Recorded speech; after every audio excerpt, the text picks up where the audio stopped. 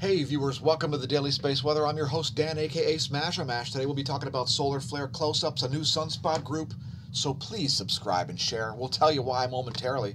First thing we're going to do is look at the sun in colorized magnetogram to see sunspot 2783 remaining quite stable here, as well as a new sunspot group forming. It's already beta class. You'll see it form right here in the middle of your screen, kind of in the sort of toward the top there and near the left. It's already beta class. It's got multiple umbrae.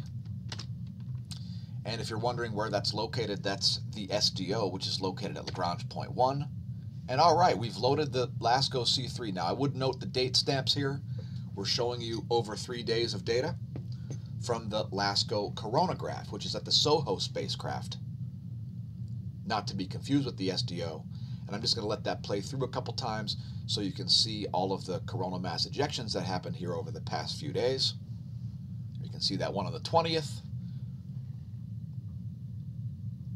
as well as that one on the 18th, and that one on the 19th. So 18th, 19th, and 20th all saw coronal mass ejections. None of them were Earth-facing particularly. Maybe some small components were, but for the most part, certainly not. And just give me a moment to check out the live stream. Here we are streaming live. It's at twitch.tv/smAsho if you'd like to see the videos as they come out. And I am in rare form today because of various issues associated with software and data and, well, big tech companies, which is an ongoing theme on the channel. So just bear with me one quick moment here. I've just got to pull up something, and there we go. And let's head back to some more data. We're going to show you some HelioViewer movies. First, let's talk about the 10.7 centimeter radial flux. And by the way, those HelioView movies are all from the SDO. So we're just showing you a video here to show you the way the SDO flies in this figure-8 orbit around the equator. That is how it's able to maintain a view of the sun throughout the year. And this is also the reason why twice a year we get the moon getting in between the SDO and the sun. 10.7 centimeter radial flux, now back up to 82 solar flux units. Here's a 1-year chart from Solon.info.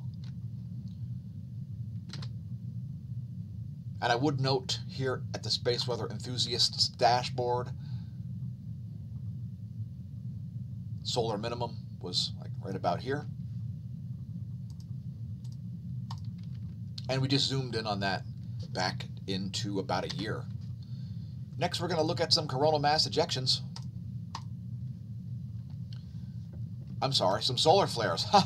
Did you see what I did there? I got it confused. Allow me to get off the screen. And if you look in the lower left, you can see an active region rising behind that solar flare that happened there associated with sunspot 2783. This is the 94 angstroms view. And let me just check the life of the stream before I show some more HelioViewer movies. We're going to do some close-ups of this area, as it was an interesting zone for coronal mass ejections.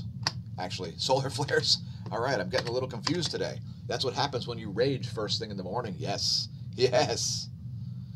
There have been many curse words uttered, and we will avoid using them in the live stream. Here it is in 131 angstroms. And that solar flare was a C-class flare that happened at exactly 1700 hours yesterday on November 20th, 2020. Here's a close-up of the area in 171 angstroms. Right there is that solar flare. Great view in 171 angstroms, as well as some magnetic looping of iron filamentary plasma here associated with that active region rising. Probably another sunspot. And you'll see sunspot 2784 named today.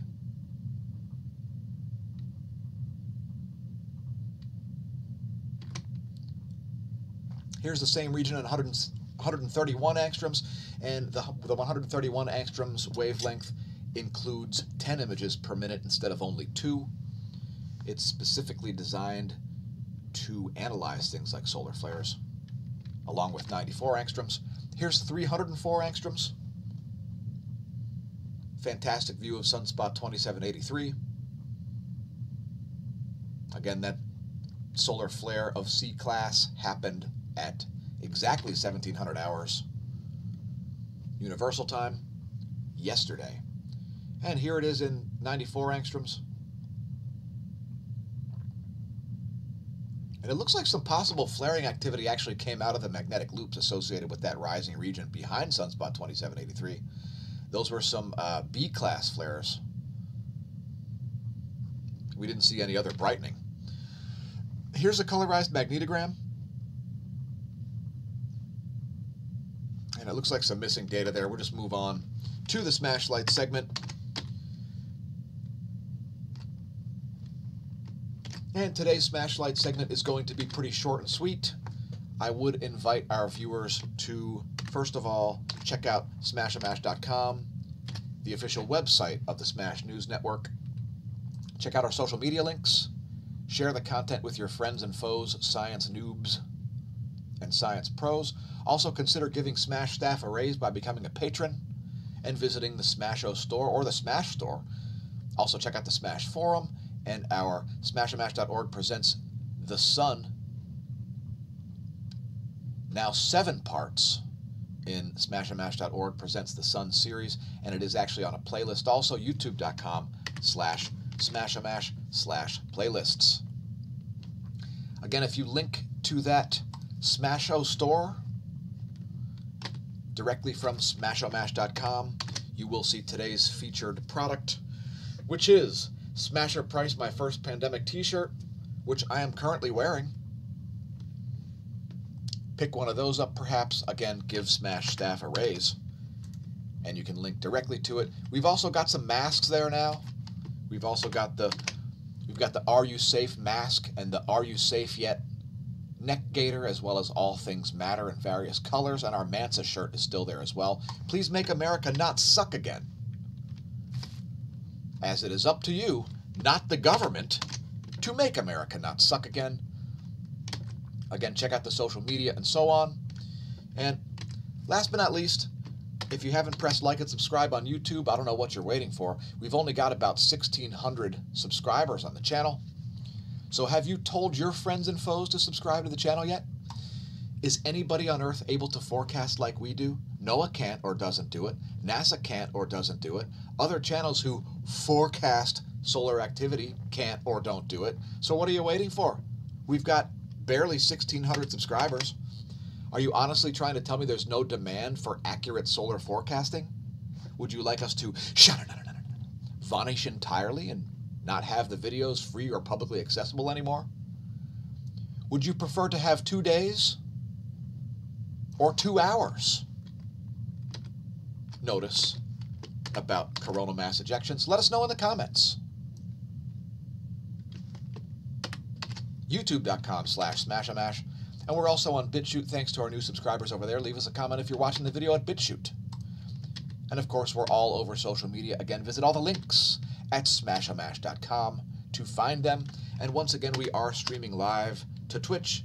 It's twitch.tv/smAshomash, the typical live streaming platform. Thanks to our new followers over there.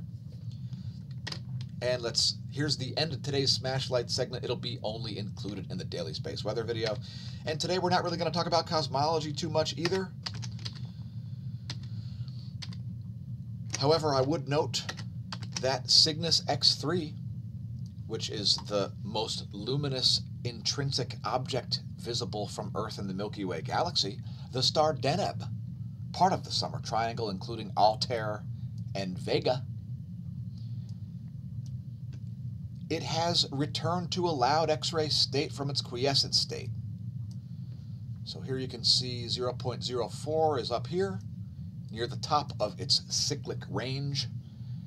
And we are encouraging some radio astronomers to perhaps check that out, as it is more than interesting to see what X3 is doing when it does that. Also, help us to not vanish by becoming a patron. The true source of content the true source of funding for the content, rather. Thanks to our patrons. And if you'd like some various perks that we won't divulge what they are in the video, head to patreon.com/smAshomash. Again, the true source of funding for the content. And we've got a lot more things to accomplish in 2020, and we need your help to do so, and to increase the probability that the videos will continue to exist and remain publicly accessible. Let's get back to space weather data. Here's a real-time solar wind, and we just saw some pretty wild shifts here. So the top pane is showing a pretty wild shift in the BZ, which is the red line in the top pane.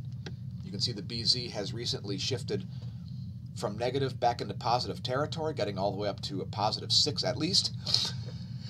Excuse me. And it's the dangers of streaming live. So we saw the BT shift all the way from -3 up to +6, and then drop right back down to -5. So some South Pole polarity magnetism coming through here, South Solar Polar Field showing up. And the BT is at 6, the BZ is at -5. So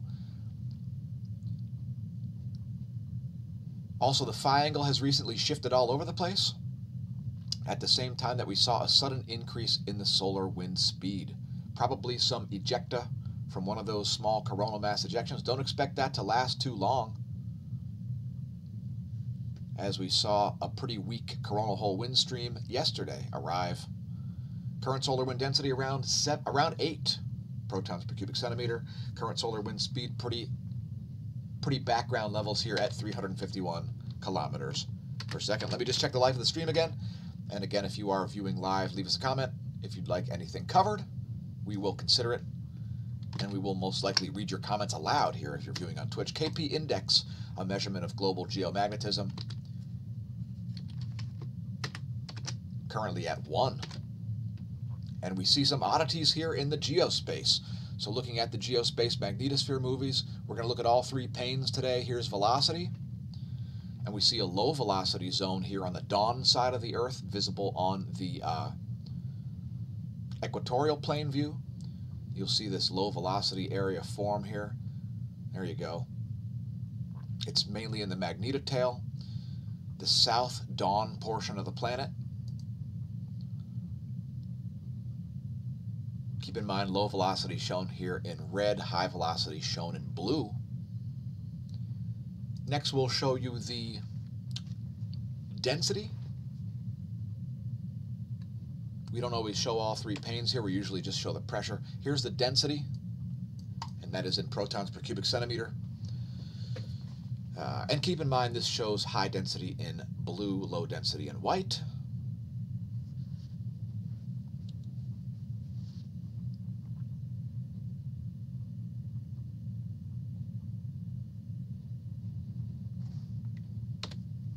And here's the pressure. And these are all showing 4 hours of data, courtesy University of Michigan.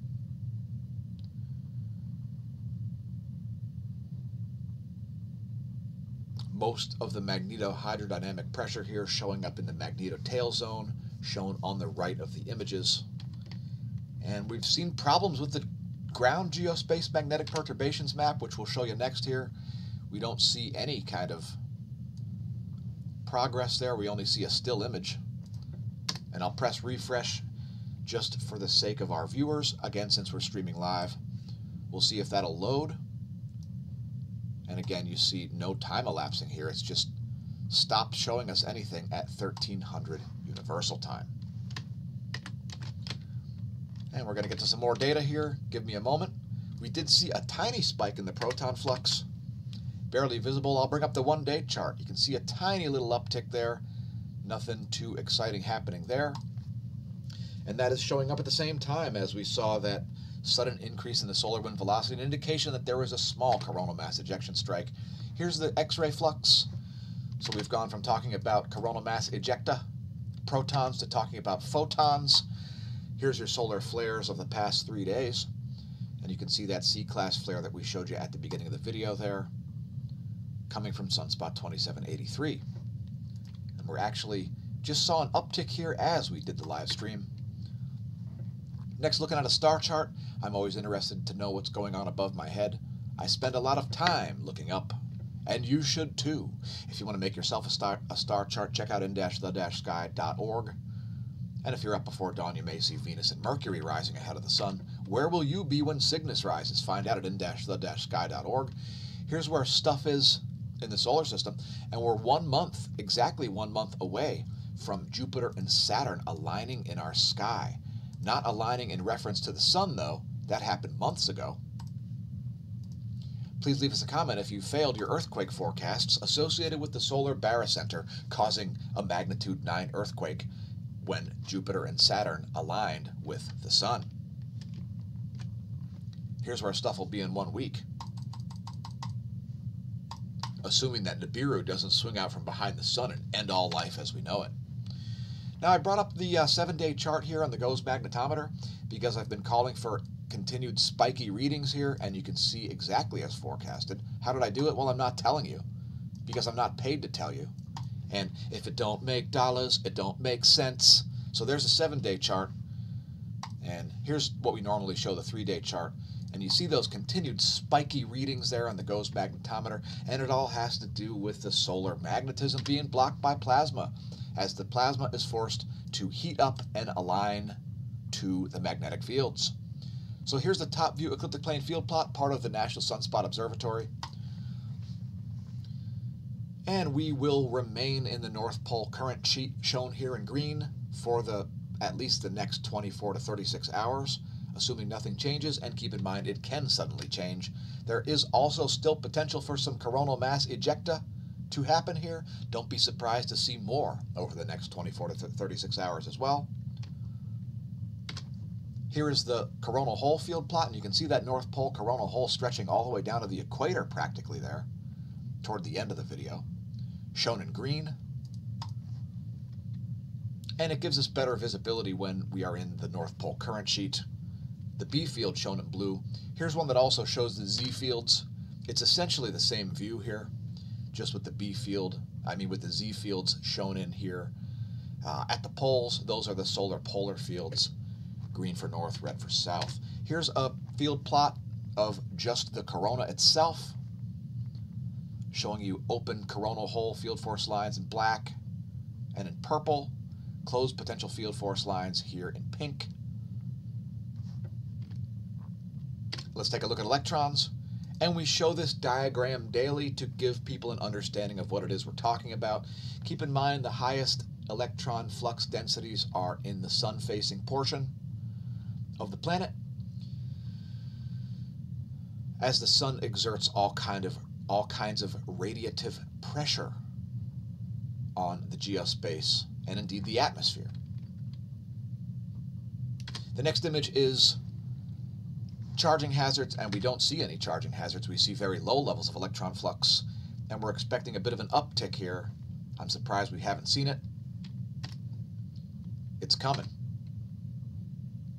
And you can see NOAA agrees, showing an uptick forecast here at the NOAA forecast. Next, this one here is the electron flux over the past 3 days, and you can see quite low levels. Again, expecting a significant increase in this.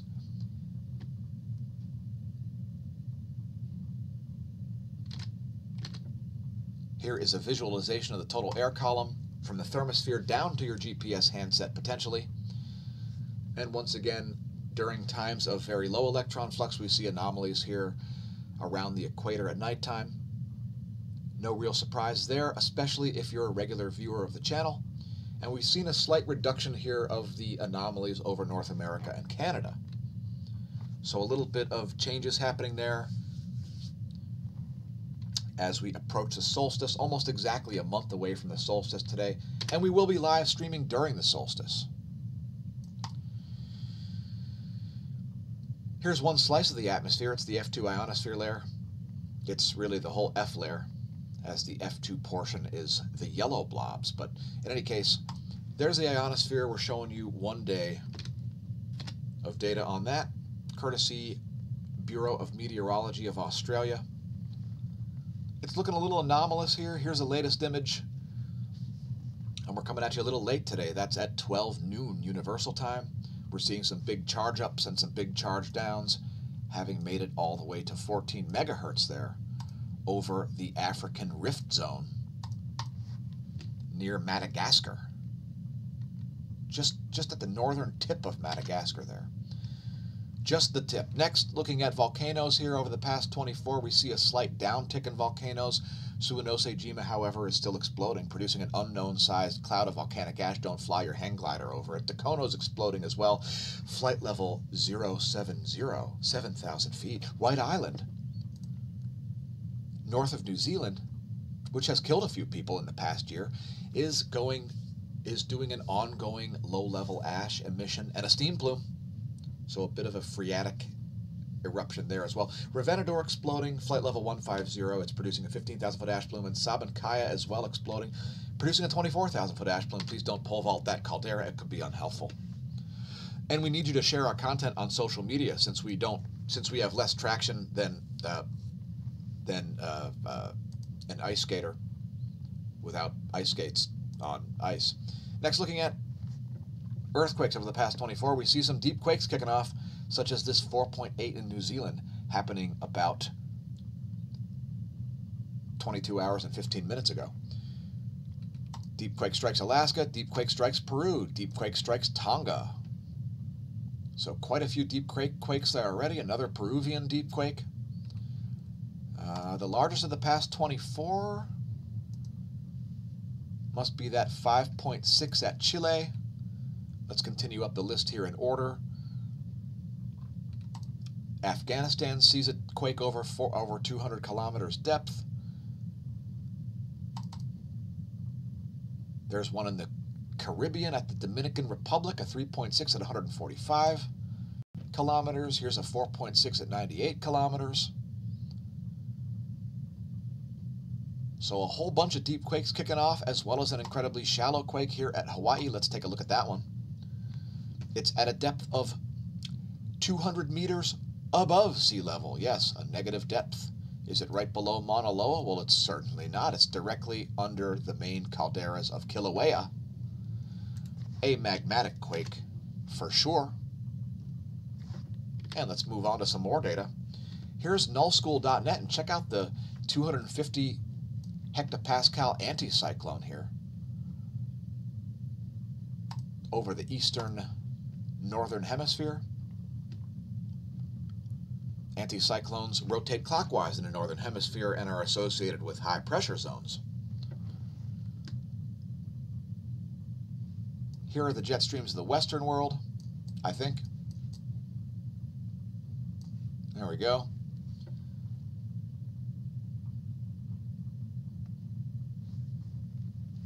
And let's take a look at surface winds real quick.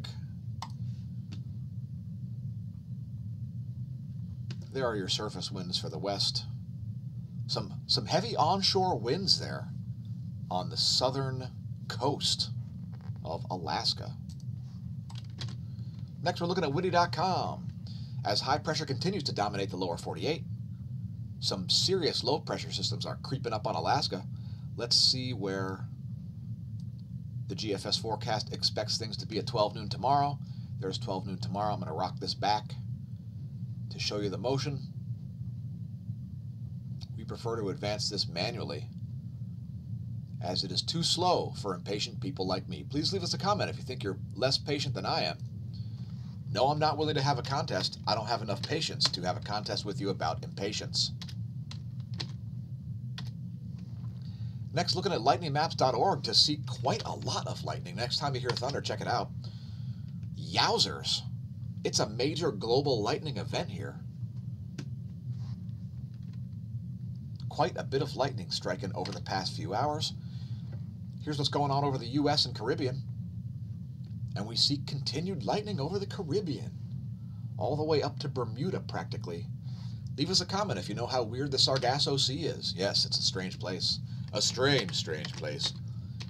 Perhaps even stranger than the Smash News Network. And thanks again, everybody, for tuning into the Smash News Network. We've got additional bonus features, some more meteorology stuff. Here's the U.S. Doppler radar map. How about a U.S. cloud map? Yeah, I know, it's dark. We use the NASA GOES Interactive Weather Satellite's short-wave radiation map at 3.9 nanometers. I would note all the low clouds over the North Atlantic there off the coast of the Outer Banks and so on. This area right here rife with low clouds. Here's a water vapor map.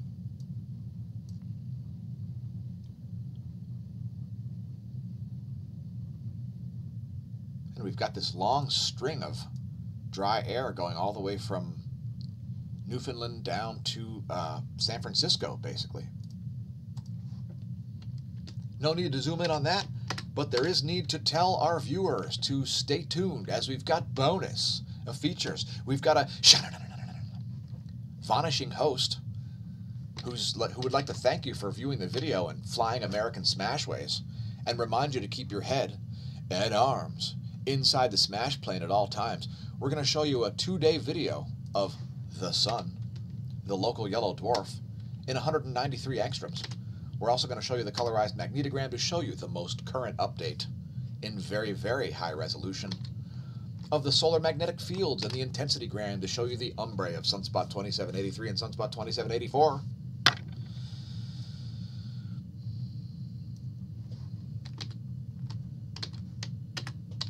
And there is the colorized magnetogram.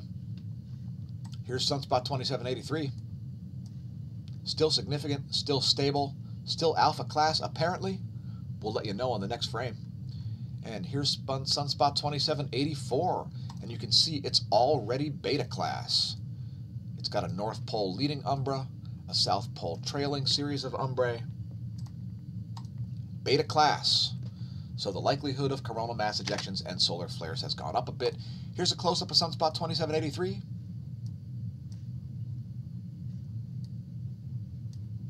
Where'd you go? And it's pretty stable here. It might have degraded slightly since yesterday. Nothing to really report on there. And there's Sunspot 2784. I'd say there's about a 99% chance of this getting named today.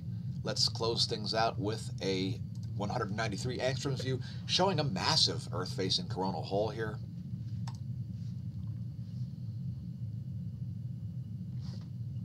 And just give that a minute to load. We'll let it play all the way through. Again, it's 48 hours from the SDO in 193 angstroms, which is another ionized state of iron plasma. It's UV emission spectral lines. Some filamentary activity there behind Sunspot 2784 as well. And here you go. There's the full disc view over the past 2 days. Thanks for tuning in. Remember, stare at the sun, don't drink, and if you do, don't drive. Welcome to the Neo Renaissance. Please visit our sites as we are tanking over here. Share the content in your social media, etc. We'll be coming out with at least one more video today. And may that solar wind be at your back.